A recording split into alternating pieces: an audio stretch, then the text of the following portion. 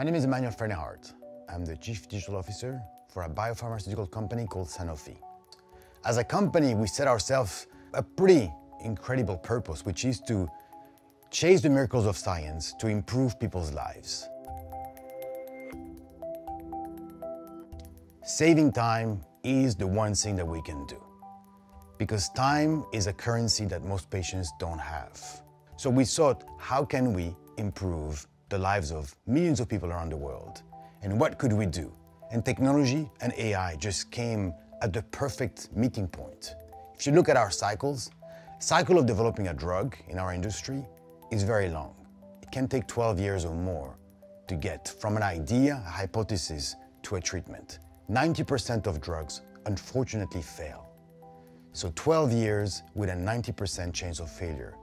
Those are really tough numbers.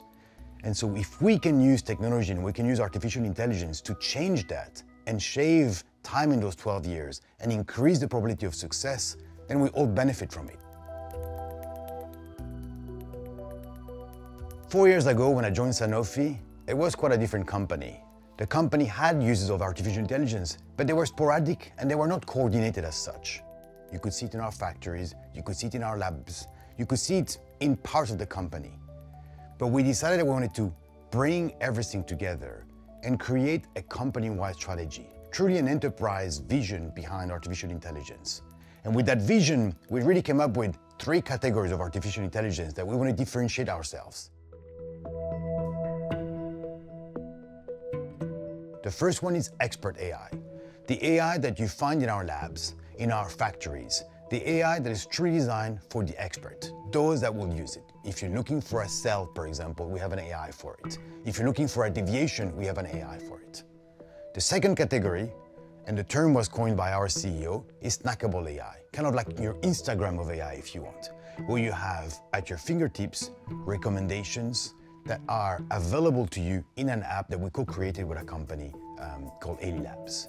That kind of technology is now available to thousands of employees. Over 22,000 people inside Sanofi have access to it, and they can make decisions at their fingertips. And the third category, and I think most of us have been exploring that category these days, is generative AI.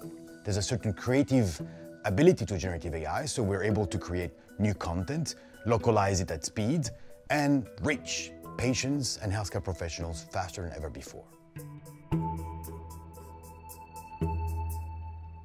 For our employees, we've launched something that we call concierge at this point in time, which is kind of this idea that there is an element of help, digital help, that you can get to do activities that you really don't have to do on a daily basis.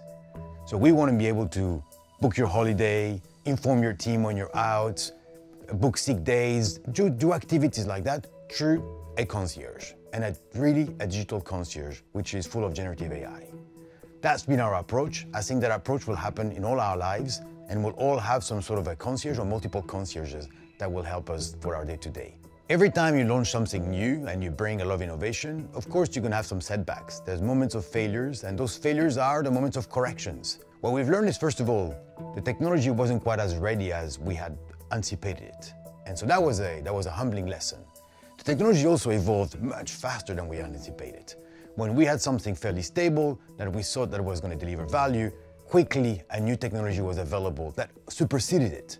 So you've got to be wise about innovating at speed, but also be willing to sacrifice what you just developed, because something better comes just after. When you're looking at implementing AI, there's a risk of doing a little bit of too much and really not going deep. So we thought that we wanted a strong governance. We created a Gen AI board. And in that governance, we select use cases, or value theories as some call them, that have a tremendous amount of potential impact for the company. Whether it be creating top line, shaving time, just the impact is an element of selection. And then we agree that we're going to go deep. We don't want to sprinkle dust. We just want to go deep and solve a problem from the ground up and truly deliver on the value that it can generate. That's been, I think, one of our recipes of success. And that, I think, has been our biggest lessons learned in generative AI.